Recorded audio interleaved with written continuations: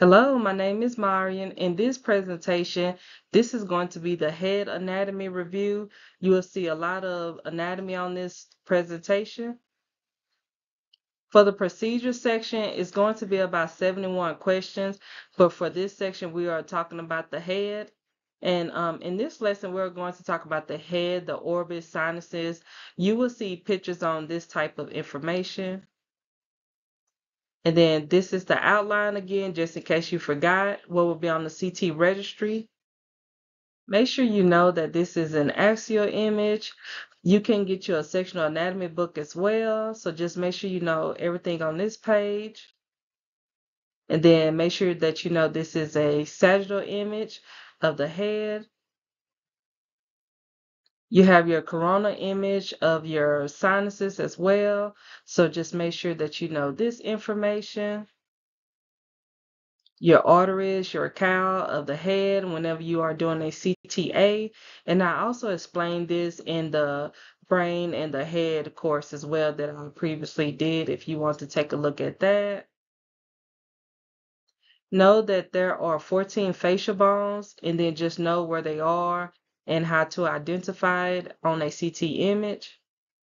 And then also make sure that you know your sinuses as well. Then this is more information, a sagittal image. Just make sure you know where all of this can be found on the CT image. And you can pause this as well. You can pause it. You don't have to hurry up and read it. You can just pause it whenever you get to each section. There are 4 sinuses. Know how to find them, where they are located at. And make sure that you know your membranes of the brain. There are 3. Know which layer is the strongest, the inner layer, which one contains the CSF fluid.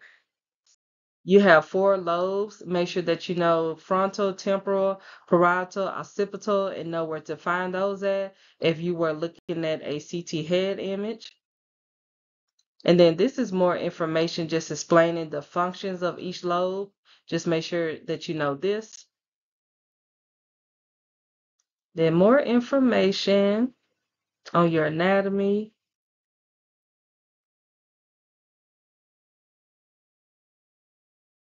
And we're almost done with this presentation. You can just pause it as you go along, but also you can just make sure that you have a sectional anatomy book, and then you can correlate this with the CT head image as well.